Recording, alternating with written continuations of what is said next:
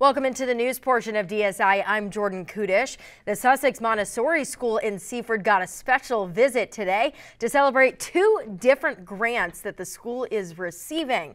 47 ABC's Rob Flax explains the plans the school has to expand and how the grants will help make it happen. We are just honored and really privileged to have received this funding support. Leaders from the Sussex Montessori School Friday hosting U.S. Senator Tom Carper and officials from the USDA celebrating the school receiving $400,000 in grant funding. That will fund furniture and equipment for our brand new library. It will fund some outdoor environments, some outdoor classrooms, pavilions.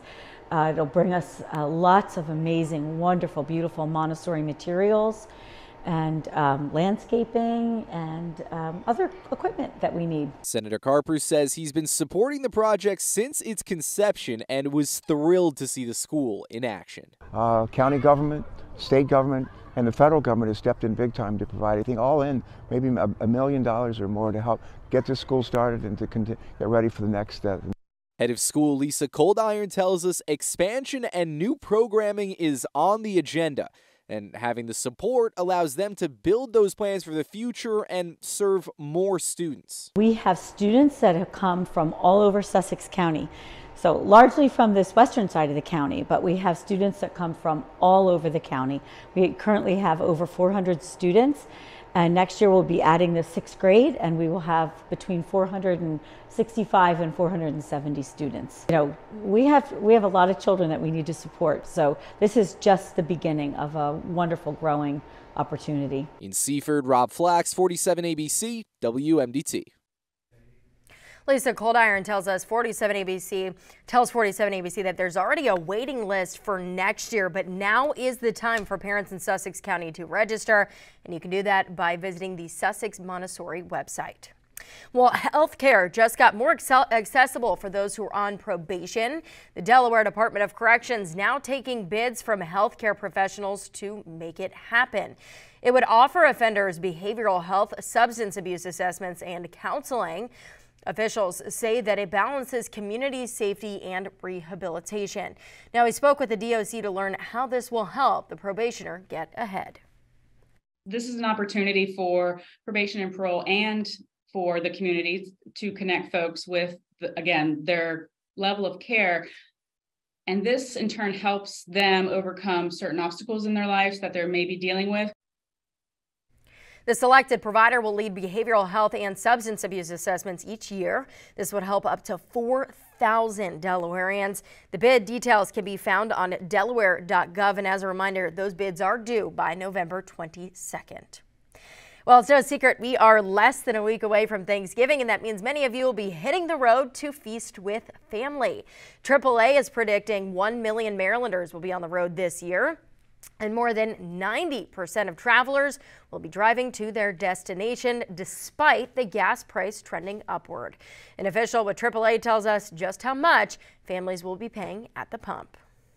Maryland's gas price average today is trending at about $3.67 a gallon. That's 32 cents more than what we were paying this time last year. However, I should note it is a significant drop. Historically, increased gas prices have kept drivers off the road, but that is not the case this time around.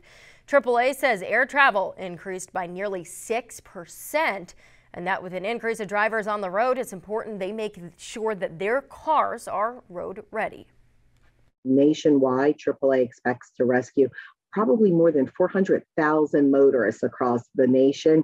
Here in Maryland, that number is closer to about 7,000. So we really want travelers that are driving to their holiday destinations to make sure that their cars are road ready.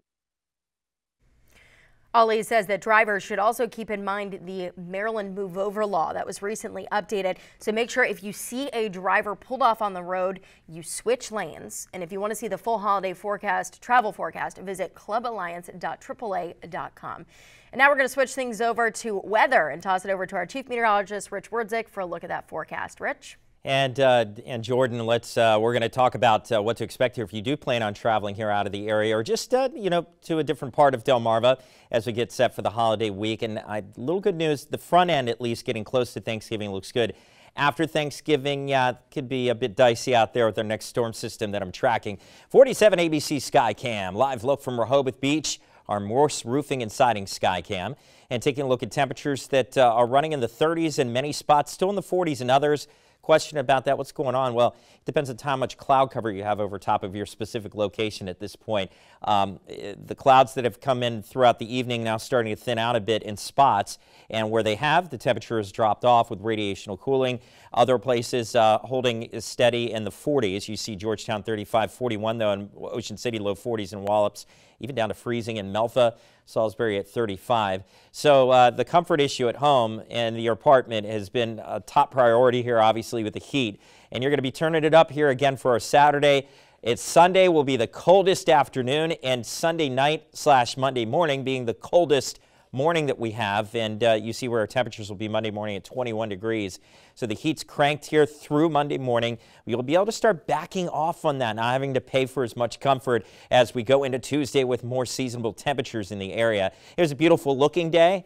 Just didn't feel that nice out there, but a nice shot here at a Slaughter Beach. This comes from meteorologist Ulysses Garcia, who was up in Sussex County along the shore earlier today with the Mobile Weather Center. A day where we reached the mid and upper 40s, and that was it. The wind was back and forth a little bit, driving that wind chill down to around 40 or so. 48 was the official high out of the Salisbury Airport. On the day we averaged 58, and you can see where we started the morning off in the 20s. There are going to be a few more mornings like that coming up. Satellite and radar, just the high clouds I was talking about moving through. You see parts of Delmarva clearing out. That's where the colder temperatures are, and we should go more on the mostly clear sky here later tonight. Big time issues of lake effect snow nationally. This is a big story out of Buffalo. They moved the Bills game to Detroit because of this, measuring the snow already in feet. I believe in parts of western New York, they're expecting up to 6 feet of snow by the time this all winds down over the weekend. Unbelievable. It makes you appreciate the small snow events we have around here. All right, 8 o'clock tomorrow, we're not talking any snow, don't worry, at least for this forecast. Going sunny tomorrow after a start at 8 o'clock with some clouds left over, but it should be a decent looking day at that point. 25 to 30 tonight under a partly cloudy sky. Will keep it chilly, and that's how our Saturday will end up, much like today and yesterday. So if you were outside for a bit, just know that that's exactly where we'll be again for tomorrow under a mostly sunny sky. Okay, Sunday, talked about that being the coldest day. You throw in the breeze, wind chill values in the 30s, if not 20s. There's that cold start Monday morning, and there's the warm-up. Turkey Day looks pretty good in the mid-50s. After a nice day on the Wednesday. So you're going to be traveling. It should be looking okay, but expect showers by Friday. We've got more DSI on the other side of the break. Stay with us. We'll be right back.